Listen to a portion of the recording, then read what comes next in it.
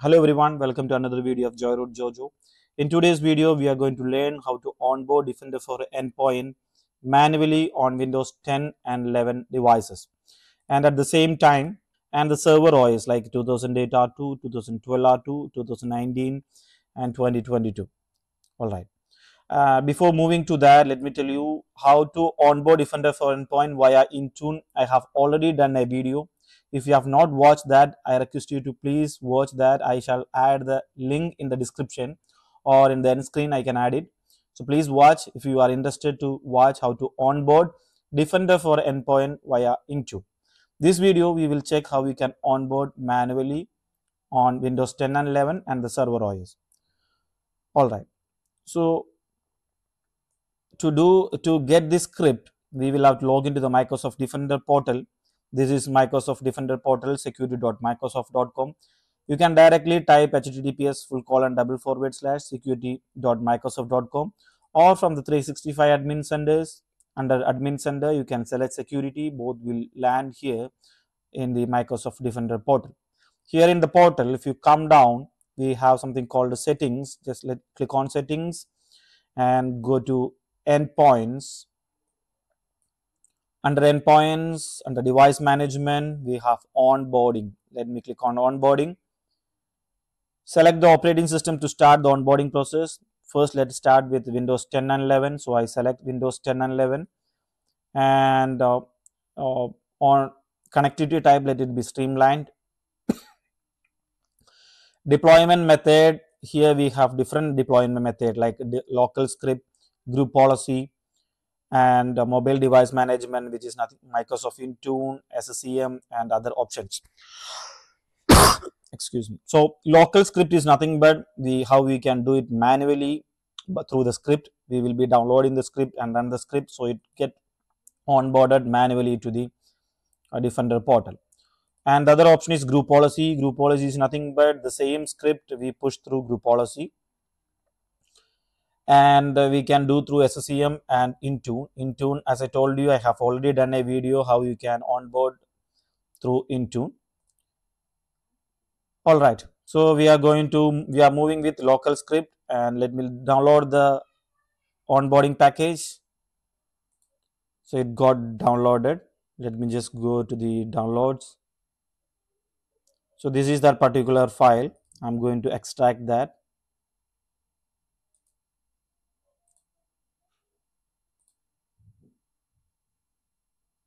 All right. So this is the script which we have to run it to onboard Defender for Endpoint. So I will copy this to the C drive, and I'll create a folder here, Defender, and let me paste it here.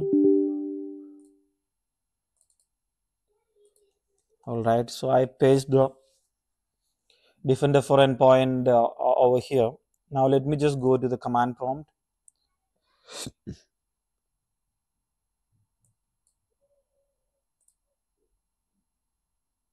Run as administrator.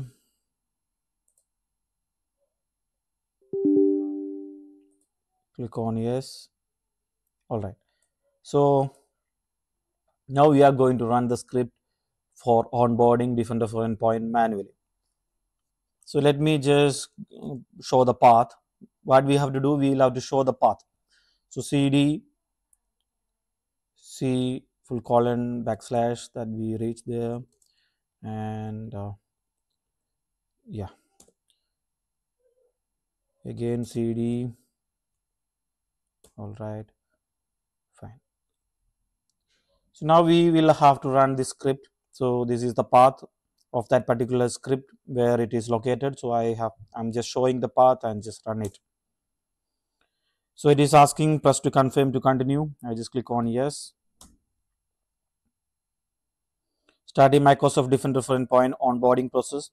Testing administrator privileges. Script is running with sufficient privileges. Performing onboarding operation. Yeah. Now we get a message that successfully onboarded machine to the Microsoft Defender for Endpoint. All right. So this mission has got onboarded right now.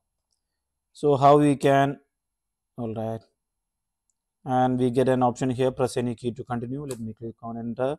So this way you can onboard Defender for Endpoint on manually on the machines. So after onboarding, how we can confirm whether it got onboarded properly or not? For that, there are certain event logs which help us to do that.